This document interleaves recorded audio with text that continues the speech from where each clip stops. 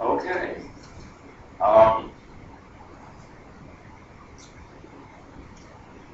Here's a theorem. Let's see if we can prove this. If, not a good start.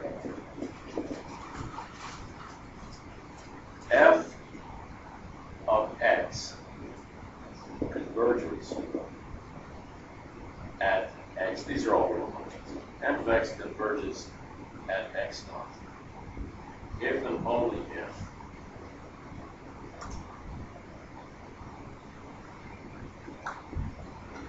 f, of course, is defined on some subset of the reals and goes back to its real function. So f converges to x naught. If and only if, for all sequences, xn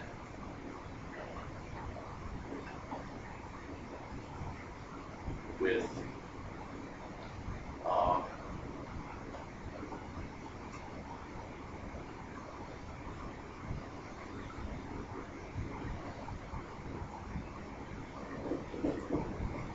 xn not equal to x naught. F of xn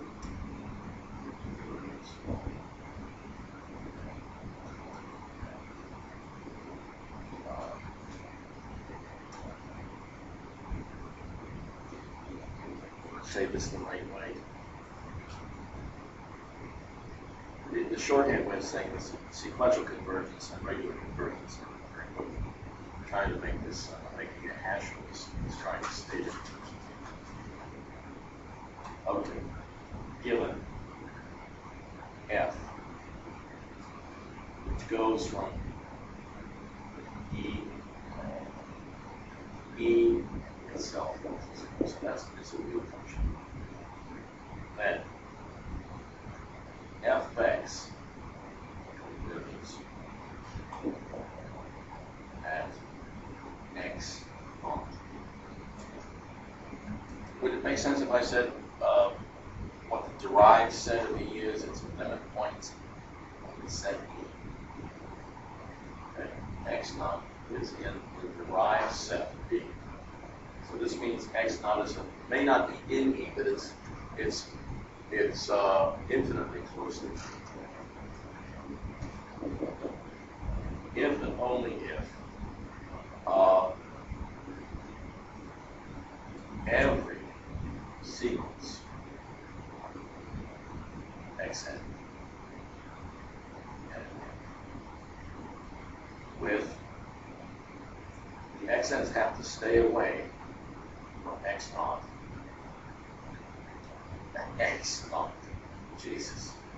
Come on. Xn is not x naught. Yeah, not.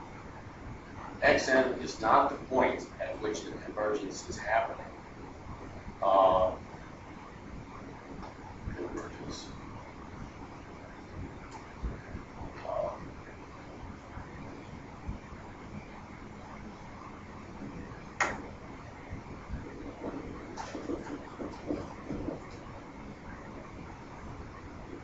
So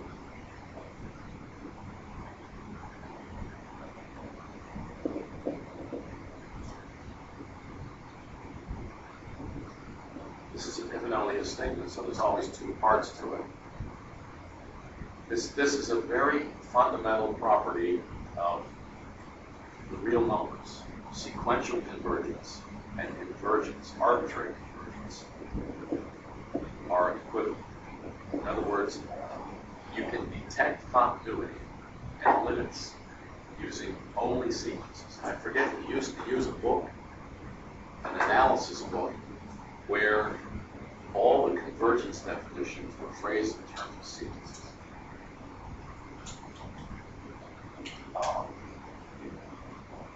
That wasn't Wade, I think it was before Wade. But then when you get to grad school and say, geez, that's not the way I learned it. The reason is there are fundamental definitions that have to do with convergence and of functions. sequences of functions here, and fundamental definitions that have to do with convergence of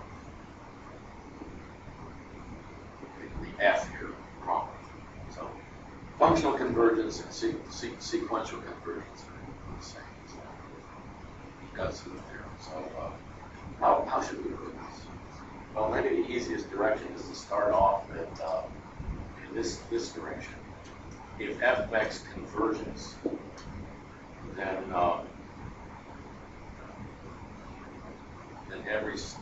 every sequence that converges to x naught has to track it.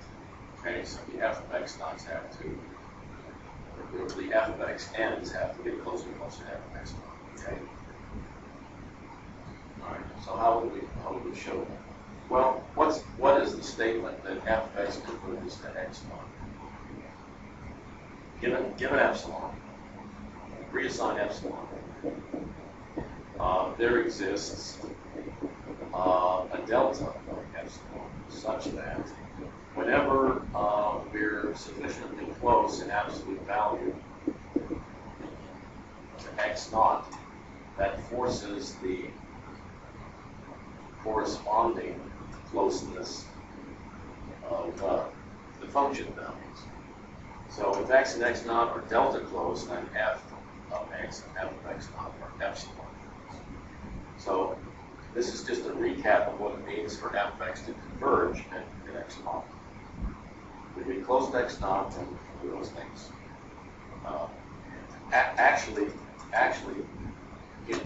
This is, I've assumed too much, or this is assuming that it's continuous. If I don't want to assume it's continuous, what can I do? There's some limit that I get close to. There's a limit as x goes to x, right? If I let the limit be f of x naught, I'm just assuming that it's continuous. Which is fine if I know in advance I'm trying to detect continuity, then putting f of x naught in there would be fine, and then I would do the same with the sequences. All right. So how does that force every sequence that converges to x naught to pull the f of x n's with it to converge? Well, let xn converge to x naught. Okay? Then what? There exists for fixed epsilon, which coincidentally will be the one that I picked up here. For that epsilon, there exists not a delta this time, but a capital N of epsilon. Right? Such that what? Whenever we go far enough out of the sequence past that magic n, that depends, of course, on epsilon. What happens? F of xn, and the limit we're talking about, less than epsilon. I'm sorry. Let me refocus. That's, I jumped way in. What does it mean? It means, well, wait a minute. I don't want to make this epsilon, I want to make this delta of epsilon for this purpose, right? So if I pick the delta, I can go far enough out so that x minus x naught absolutely is less than the delta of epsilon. That's what I want to do, right? So I started out with a fixed epsilon, I got the delta, and now I export that delta to the definition of convergence of the sequence xn. And I find the capital N of epsilon, so that if I go past that, the xn terms differ from x naught absolutely by less than delta of epsilon. Okay, I think I got it. Does this look okay? Okay. All right. So, claim then is what? If n is greater than n of epsilon, then, this is what I wrote down rather prematurely, f of x n minus L is less than epsilon. But doesn't that follow immediately? If I'm greater here, then xn is within delta of x naught. And if I'm within delta of x naught, then f of x is within epsilon of L. That's all I'm claiming.